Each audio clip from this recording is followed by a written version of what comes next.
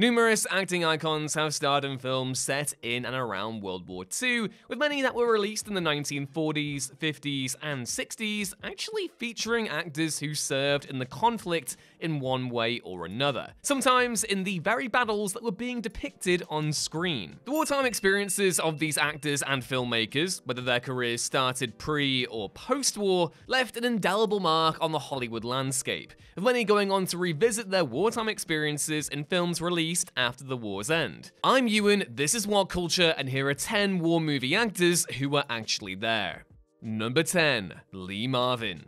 Lee Marvin was a legend of an actor, and one of my favorites ever. Initially typecast as the heavy in noir and western pictures, Marvin truly broke out with 1953's The Big Heat, a noir classic directed by Fritz Lang. Other early career highlights include the eponymous Liberty Valance in John Ford's The Man Who Shot Liberty Valance, Chino in The Wild One, and Hector David in Bad Day at Black Rock. But arguably more iconic was his turn as Major Reisman in The Dirty Dozen, a Robert Aldrich-directed picture that saw Marvin take charge of condemned US Army soldiers for a suicide mission against the Nazis. The Dirty Dozen was one of several World War II set films Marvin starred in, with other acclaimed examples being Hell in the Pacific, directed by John Borman, who also directed Marvin in his greatest film, Point Blank, and Samuel Fuller's The Big Red One, which was based on the director's wartime experiences as a member of the 1st Infantry Division. Marvin lent a real force of gravity and stature to these performances, as well as authenticity. During the war, Marvin had enlisted in the Marine Corps and became a scout sniper, seeing action in the bloody Battle of Saipan in 1944, among other numerous engagements. He was wounded during that battle, along with most of his company, and received a medical discharge in 1945. And yeah, it goes without saying that Marvin's wartime experiences carried over into his films, especially those that focused on the Second World War. In many instances, he was able to act as an advisor on set, ensuring a greater level of authenticity to those productions he starred in, only 2 of which ended up bringing him back to the Pacific. Number 9. Robert Montgomery.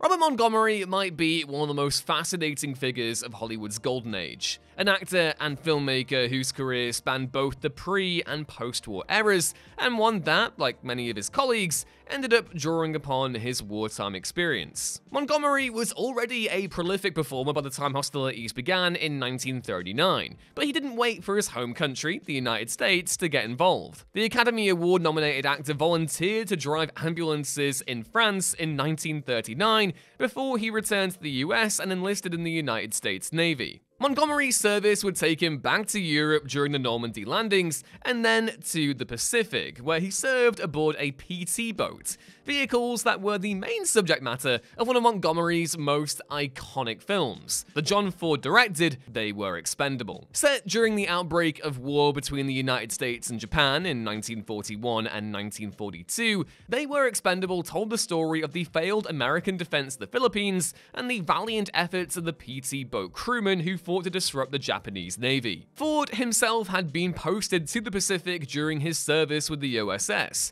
capturing dramatic footage at the Battle of Midway, where he was also wounded. Ford collaborator John Wayne also starred in the picture, but famously did not serve, which led to Ford dressing Wayne down on set when he failed to perform an accurate salute in a scene early in the film. If you're interested in learning more about Ford and World War II, by the way, then please do check out Five Came Back on Netflix. It's one of the best produced documentary series I've ever watched, and goes into great deal regarding Ford's wartime experiences, as well as directors Frank Capra, William Wyler, John Huston, and George Stevens. That slight tangent aside, while not as iconic as Ford's westerns, They Were Expendable is still one of his strongest films, and at times achingly dark look back at the beginning stages of the war, anchored superbly by the chastened Wayne and a stoic Montgomery. Number 8. David Niven. David Niven was one of the most iconic British stars of all time, with the majority of his most widely known efforts coming after World War II. Niven had originally started a career in the military before transitioning to acting in the late 1930s, but returned as an officer following Britain's declaration of war against Germany in September 1939. He would go on to serve as a commando in the European theatre, while also conducting the occasional entertainment assignment, starring in The First of the Few in 1942, a film that depicted the creation of the Spitfire by R.J. Mitchell. Niven's film career, of course, continued post-war, where he starred in several movies in which he played British servicemen. Arguably the most acclaimed of these, and I go into more depth on this movie in 10 war movie moments you'll never forget, so go check out that video once you're done here, is A Matter of Life and Death, directed by Michael Powell and Emmerich Pressburger, in which Niven played an RAF pilot whose bomber is shot down over the English Channel. A deeply moving and gorgeously shot picture from The Archers, perhaps the greatest British film ever made, certainly up there with The Third Man and Lawrence of Arabia.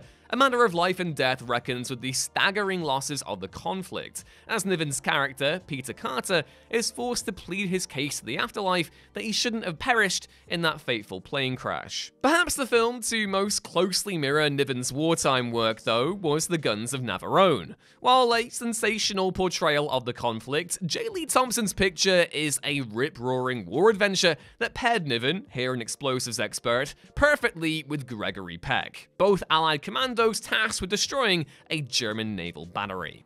Number 7. Alec Guinness. David Niven isn't the only British actor who can lay claim to starring in potentially the country's greatest film. Alec Guinness was in 3. Kind Hearts and Carnets, The Bridge and the River Kwai, and Lawrence of Arabia, the latter two being the most acclaimed examples of multiple collaborations with David Lean, cemented Guinness's status as one of the finest actors who ever lived. A theatrical performer of great versatility who delivered stirring monologues, witty exchanges, and even seemingly inconsequential dialogue with a consistent level of craft and diligence. Born in 1914, Guinness was of fighting age when Britain declared war on Germany in 1939. He joined the Royal Navy Volunteer Reserve and commanded an Allied landing craft during the British, American, and Canadian-led invasion of Sicily in 1943, later partaking in operations to transport arms and supplies for the Yugoslav resistance. While an experienced theatre actor before the war, Guinness made the transition to the silver screen in 1946, starring in 2 Charles Dickens adaptations from Lean before taking on arguably his greatest role as the delusional Colonel Nicholson, a British officer taken as a prisoner of war by the Japanese in 1957's The Bridge on the River Kwai, which is my personal favourite war movie of all time. Guinness would take on several more World War II genre assignments in the years before and after the release of River Kwai, including Malta Story, where he portrayed an RAF pilot, Barnacle Bill, an Ealing comedy where Guinness portrayed a family tree of incompetent naval officers, and Tunes of Glory, a post-war set drama set in the Scottish Highlands. Number 6. Richard Todd.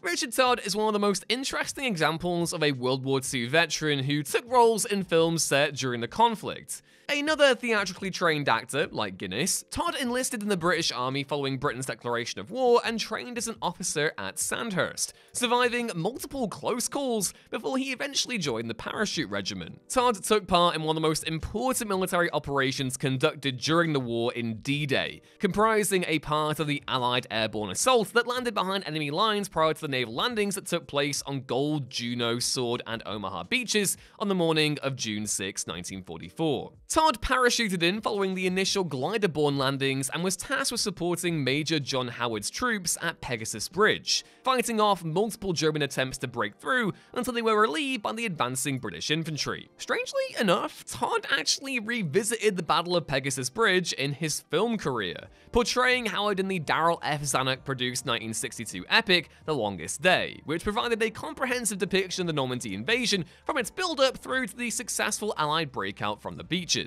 Because Todd portrayed Howard, another actor, Patrick Jordan, uncredited in the film, was cast in the role of Todd, a unique situation few war films of the period ever actually had to broach. Todd was a prolific World War II movie actor, starring in multiple films before and after The Longest Day, the most iconic of which was The Dam Busters, where he played Wing Commander Guy Gibson. Slightly related, but on the topic of The Longest Day, what do you think is the best film about D-Day? Is it this, Overlord, Saving Private Ryan? Let me know down in the comments below. Number 5. Clark Gable.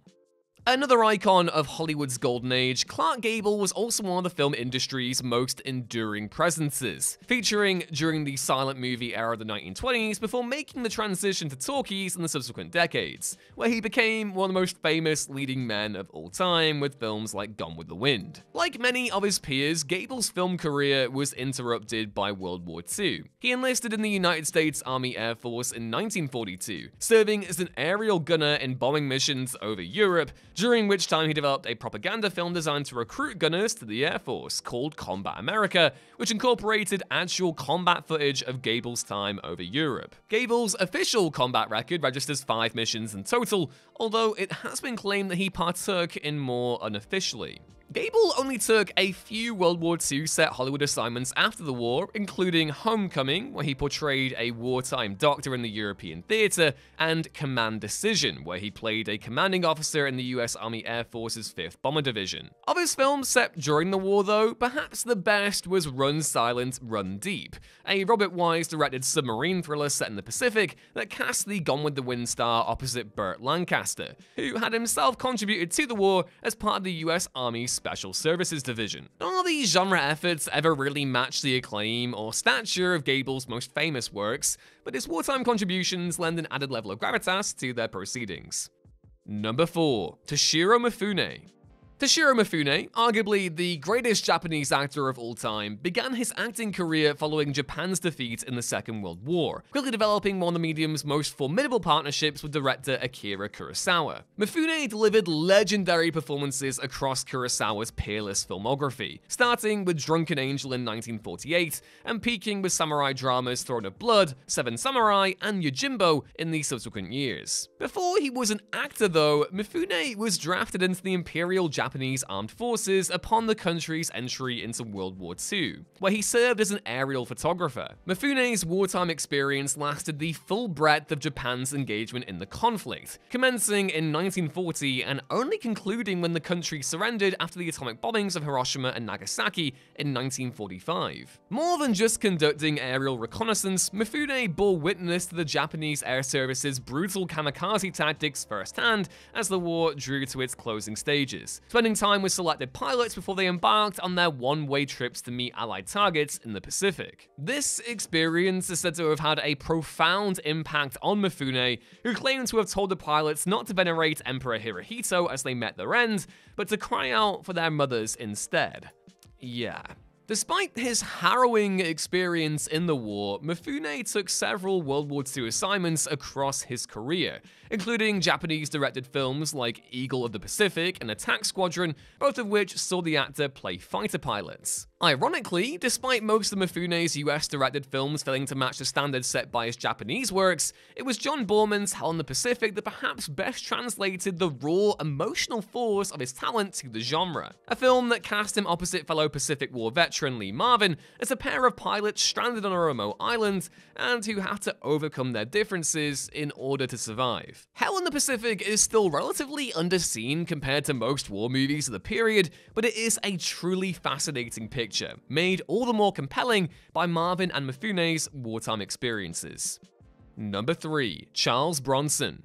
Although Charles Bronson ended his career as an exemplar of some gloriously schlocky action cinema, exemplified in his various collaborations with director Michael Winner, its beginning stages were largely defined by entries in the western and war genres. Both played to Bronson's strengths as a muscular, albeit unconventional leading man, but the latter benefited uniquely from being able to draw upon the actor's wartime experiences. From 1943 through to 1945, Bronson served as a gunner in a B-29 Superfortress during the campaign against Japan in the Pacific, taking part in 25 combat missions over the course of his service before VJ Day arrived in August of 45. While Bronson didn't star in any World War II set films that positioned him in a bomber crew, he was prolific in the genre in its heyday, starting with efforts like When Hell Broke Loose, a fictionalized depiction of the Nazi werewolf plan, and Never So Few, a Frank Sinatra-led picture that focused on OSS operatives in Burma,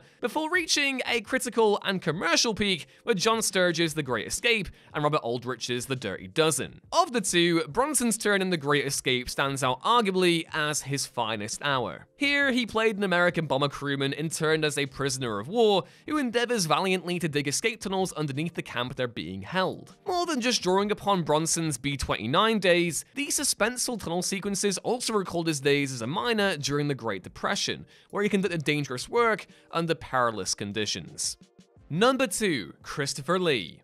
The most obligatory behind-the-scenes trivia with Peter Jackson's Lord of the Rings trilogy is that Viggo Mortensen broke his foot when he kicked that orc helmet in The Lord of the Rings: The Two Towers. The second most obligatory bit of trivia is that Saruman actor Christopher Lee quite threateningly refused direction from Jackson during the character's death scene in Return of the King, which involved the wizard being stabbed from behind by Wormtongue. "Have you any idea what kind of noise happens when someone is stabbed in the back?" Lee recalled saying to Jackson. "Because I do." Yeah, Lee apparently went on to discuss, in Jackson's own words, quote, "a very clandestine part of World War II, intimating his own first-hand experiences of the conflict and what people sound like when they're stabbed," which it stands to reason the British actor had a great deal of familiarity with. Lee served in RAF intelligence throughout the Second World War, taking part in the North African, Sicilian, and Italian campaigns, while also being attached to the SAS. As if these exploits weren't already extraordinary enough, Lee, after also having conducted espionage missions in Europe, helped hunt down Nazi war criminals after the war's conclusion, completing his military service in 1946. Apart from taking on the iconic roles of Saruman in The Lord of the Rings and Dracula in the Hammer horror films, some of Lee's earliest acting assignments were World War II pictures, some of which depicted British Special Forces operations not unlike the ones he may have partaken in himself. Of these, arguably the most famous is the Cockleshell Heroes, based on the daring commando raid that took place in 1942. The superior film, in my view though, is Nicholas Ray's Bitter Victory, another genre effort that dealt with commando subject matter, this time with Richard Burton in the lead and North Africa the setting. Lee only had supporting roles in the above films, but it's still fascinating to see him show up in material that hits so close to his wartime record. And number 1, Audie Murphy. Perhaps the strangest and most tragic example of an actor revisiting their wartime experiences on film is Audie Murphy's performance into Hell and Back, a 1955 film in which Murphy starred as himself and relived the battle that won him the Medal of Honor. Said battle took place in eastern France and saw Murphy repel an entire German counterattack almost single-handedly by directing artillery fire and using a 50 cal machine gun stationed atop a friendly tank that had been set alight by the advancing enemy. Murphy was wounded multiple times in the engagement, but was able to link back up with his men, who successfully drove the opposing German forces away. Murphy's heroics were well documented at the time, and upon his return from the European theatre, he was celebrated as a war hero. This eventually attracted Hollywood attention, and soon Murphy began starring in numerous films, mostly westerns, but also the occasional drama and war picture, of which To Hell and Back is the most notable example. Based on Murphy's 1949 autobiography, To Hell and Back cast the Medal of Honor recipient as himself, something Murphy was initially and understandably reluctant to do given his well-documented PTSD. His casting ensures that To Hell and Back remains one of the most unusual and at times upsetting war films of the 1950s, as well as a reminder of Murphy's fierce acting potential, which was cut tragically short when he passed away in a plane crash in 1971.